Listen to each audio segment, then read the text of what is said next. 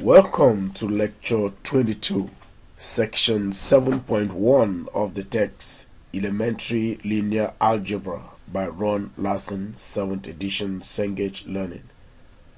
Diagonalization. This is Dr. Gilbert, Eyabi. Lecture goal. Find the eigenvalues of similar matrices.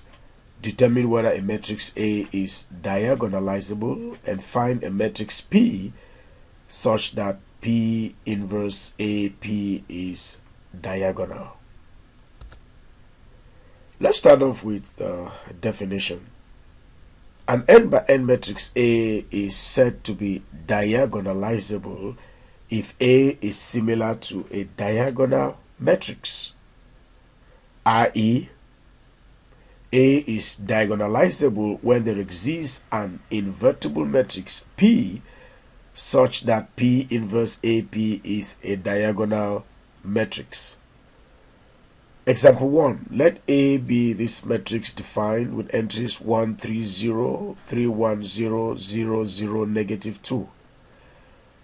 Then we say that A is diagonalizable, and that is because there is an invertible matrix P with the entries 1, 1, 0, 1, negative 1, 0, 0, 0, 1, such that P inverse times A times P gives us a diagonal matrix.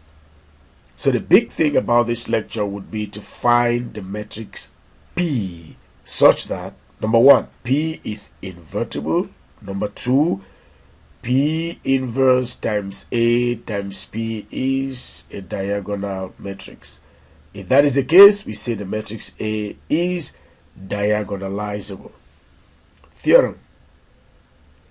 Similar matrices have the same eigenvalues. If A and B are similar n by n matrices, then they have the same eigenvalues. And if you have forgotten the definition of similar matrices, A and B are said to be similar if there exists an invertible matrix P such that B equals P inverse AP. So A is similar to B if there exists an invertible matrix P such that B equals P inverse AP.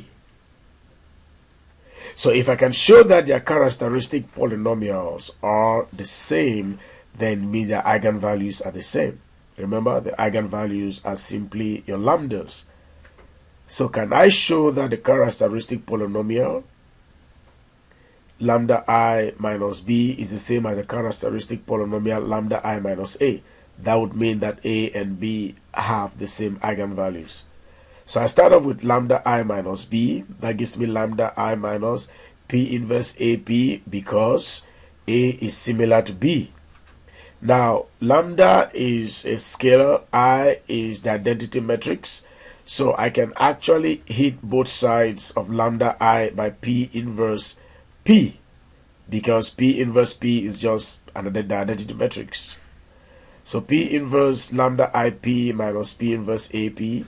Now I can factorize out P inverse to the left and factorize out P to the right, and I'm left with P inverse parenthesis lambda I minus AP. By properties of determinants, this is the same as the determinant of P inverse, the determinant of lambda I minus A, the determinant of P. But recall that the determinant of P inverse is the same as 1 divided by the determinant of P. So that cancels out with the determinant of P, and I'm left with the determinant of lambda I minus A.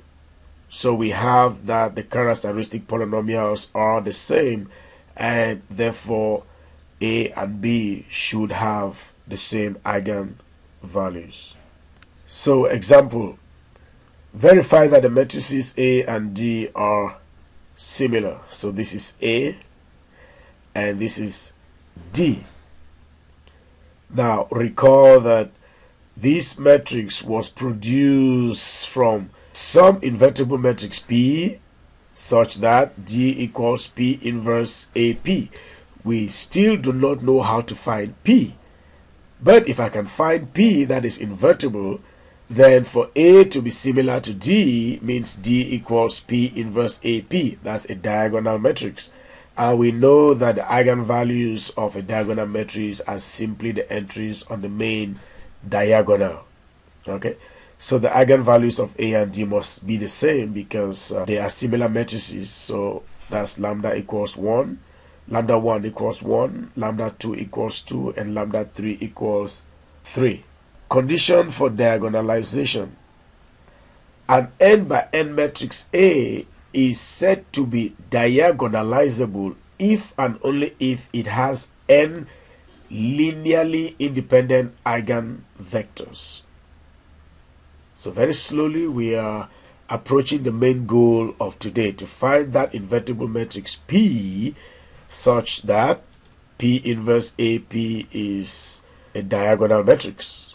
So we start off by saying that A is diagonalizable if and only if it has n linearly independent vectors. And how are these vectors related to our invertible matrix P? Steps for diagonalizing an n by n square matrix. So let A be an n by n square matrix. These are the steps we use to find the famous matrix P that is invertible and such that P inverse times A times P is a diagonal matrix. Number 1, find n linearly independent eigenvectors P1, P2, Pn, and these are vectors corresponding to the eigenvalues lambda 1, lambda 2, lambda n. Note, if n linearly independent eigenvectors do not exist, then A is not diagonalizable. You stop right there and say your matrix A is not diagonalizable. Step 2, let P be the n by n matrix whose columns consist of these eigenvectors. P equals P1, P2, P3. In other words, your P, the big guy we are looking for, simply is generated by the eigenvectors corresponding to the eigenvalues of A, and these vectors correspond to the columns of the matrix we are interested in, the invertible matrix P. So once we get the matrix P, then D equals P inverse AP is a diagonal matrix whose eigenvalues are simply lambda 1, lambda 2, right up to lambda n. Note that the order of the eigenvectors used to form P will determine the order in which the eigenvalues appear on the main diagonal of D. We need an example at this point. Show that a matrix A is diagonalizable and then find a matrix P such that P inverse AP is diagonal. So this is our matrix A. We have to show that it is diagonalizable. And when would that be the case? We start off by looking at a characteristic polynomial of A, and we end up with the eigenvalues lambda 1 equals 2, lambda 2 equals negative 2, and lambda 3 equals 3.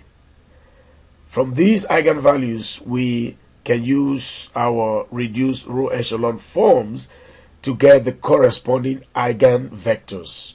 Eigenvector 1, eigenvector 2, eigenvector 3. Observe that these are distinct and, as a matter of fact, linearly independent.